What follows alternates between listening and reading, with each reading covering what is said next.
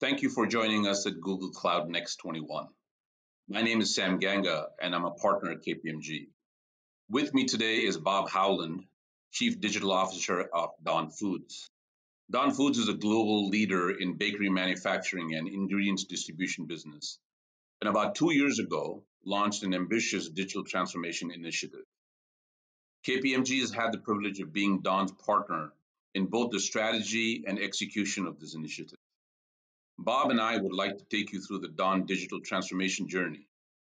But first, Bob, please share a bit about your background, your role at Dawn, and some company history.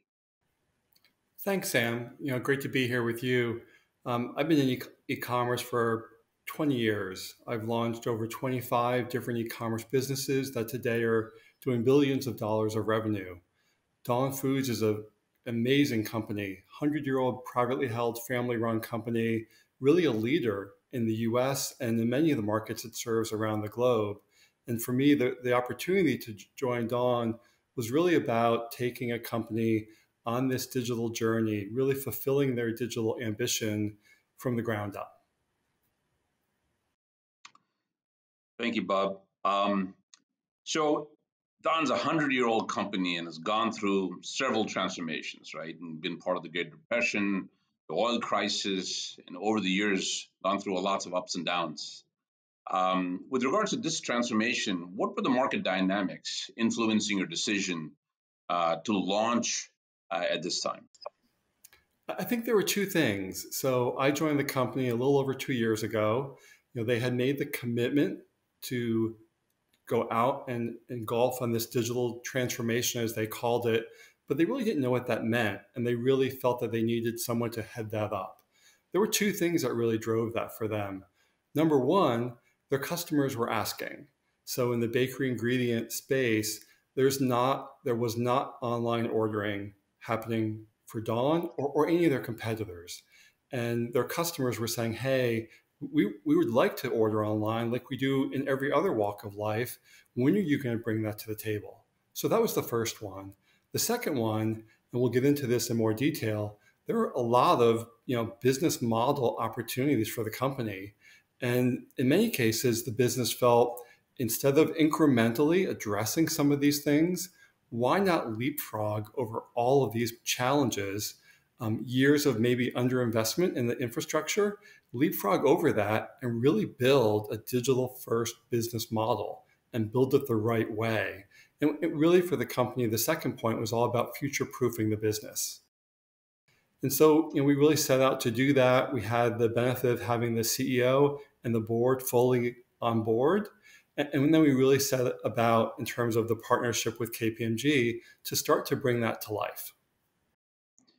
Yeah, no, I remember that, and remember the tireless work that you did in order to get stakeholder alignment. And we began partnering with your newly formed digital team in early 2019. And our joint approach was really about business-led digital transformation. How did this guide your journey? Yeah, it really did. I mean, we really thought about this business first, customer centric, and really put the technology piece in the back as something we could readily do. So again, I've done this a number of times, and I tell people time and time again, there are three elements to this. There's the people side, there's the process side, there's the tech side. The tech side is super easy, maybe 20% of the effort.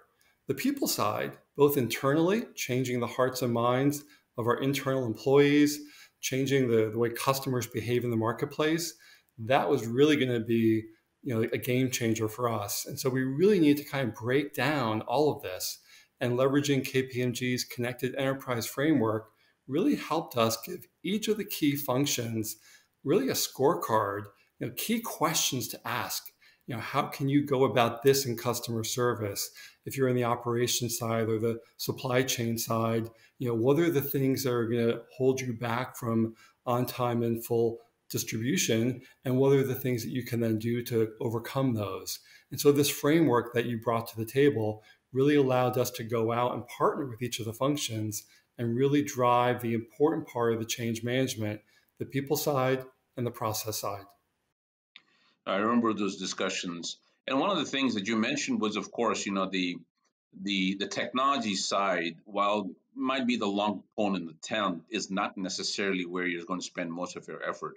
But you did give a lot of consideration to the technology stack.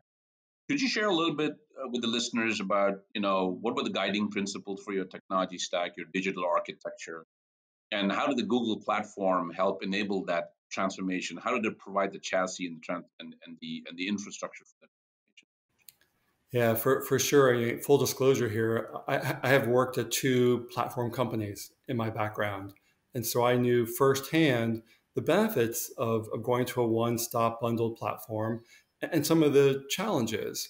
I also knew that Dawn is first and foremost a manufacturing and distribution company. We were never going to have the ability to have a very expensive technology solution. And so as we thought more and more about this, we really thought about this concept of modular. You know, e-commerce is becoming very commoditized now. And so, you need someone to run your back end, right? To, provide the checkout, take the payment, right? You also need a content engine to allow all the great content that, is really the skin of the website. You also need a product information management tool. And as we thought about all the 4, 5, 6, whatever key modules, key components of this engine we were trying to build, we realized that no one provider had it all. And that was a really big epiphany for us back in 2019. But when we looked at the landscape, there were really 2 or 3 best in class solution providers for each of these key components. And when we started to have conversations with them, what we found were that they were having conversations with each other as well.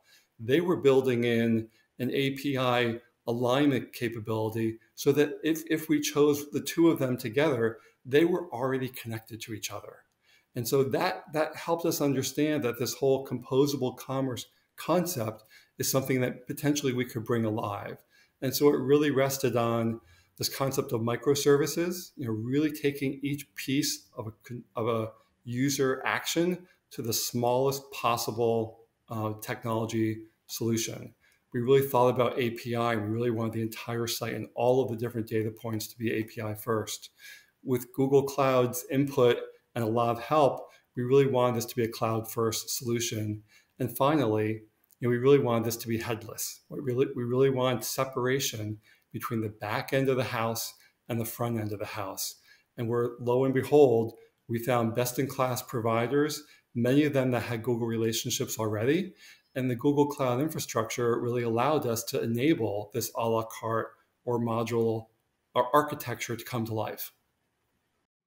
That is an excellent sort of vision that you had from the beginning, and your ability to execute that vision. I know you've said this multiple times in our journey together, and you've maniacally focused on the business outcomes. Can you share some of the measurable outcomes that you achieved from this initiative for Dawn? Yeah, I mean, one of the things we looked at pretty clearly was we thought that by building an online product catalog, which the company had never had before, that we would have the dynamic of customers discovering products that they didn't know we offered. And by that fact, we would have customers putting more SKUs in their basket, and therefore we would see an incremental lift in the number of SKUs and the size of the basket for an online customer as opposed to an offline customer.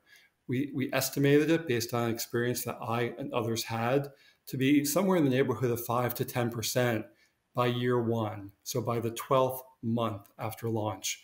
And we're right on track for those numbers today, which is very, very exciting. And that's probably the biggest customer feedback we get is, wow, I didn't know you had this. Now you are getting a bigger and bigger piece of my business because I know that you can be my main or a more significant provider for me. And so in addition to incremental SKUs, we're seeing just crazy customer satisfaction numbers. Our customers are incredibly satisfied with not only the platform we've given them, but they're becoming more satisfied with the Dawn relationship, which is frankly something we didn't expect in the first 6 to 12 months when we're still, really getting our sea legs under us from an e-commerce perspective. Makes a lot of sense. I think you always maintain that artisan bakers are a partner, right? They're not necessarily just a customer relationship. You want to be with them on this journey. Love the fact that you had this focus on the business and delivering for the business, for your customers, for on the customer experience, as you said, business led, customer centric, technology enabled, and the fact that it all came together under the Google Cloud platform. You've been on this journey for almost 3 years, you and the team, Bob, and the organization at large. You've been successful by most standards, if not all standards. What's the one thing you would do differently, that'll benefit our listeners as they start on their journey or they've been on their journey? It's an interesting question. So I have a very large network of e-commerce professionals, digital executives across the US, certainly, and across the world. The one refrain, the constant refrain I hear from my peers is that they don't have support and buy-in from their boards and their executive teams, and they struggle to get that. I feel fortunate that in my boss and the CEO and in our board, we have had buy-in, but beside and in spite of that, I do think if I was to do this over again, I would have put 2x the focus on change management. I would have really spent much more time on the people and process side. And why do I say that? So, change is hard for people. And when it's kind of like getting married, right? The honeymoon phase is great, but once you're married, it's actually a different phase of the relationship. It requires just as much involvement. And oftentimes you find that doesn't happen, right? And so in the lead up to our launch, which was a national event, there was buy-in. Everybody was rowing in the same direction. We did find that after launch, some people said, "Hey, we checked that box," right? And they're hard to get back. It's hard to get people back to the table to say, "Hey, we just launched technology, but this change management, this building a business model that's e-commerce first, and oh, by the way, there's a lot of other things about the business that we want to bring into the digital world and future-proof." We lost some of the ability to continue people on that journey once we launched. And therefore, with all humility, I say I wish I'd spent more time on the change management piece up front to really, really try to get that foundational.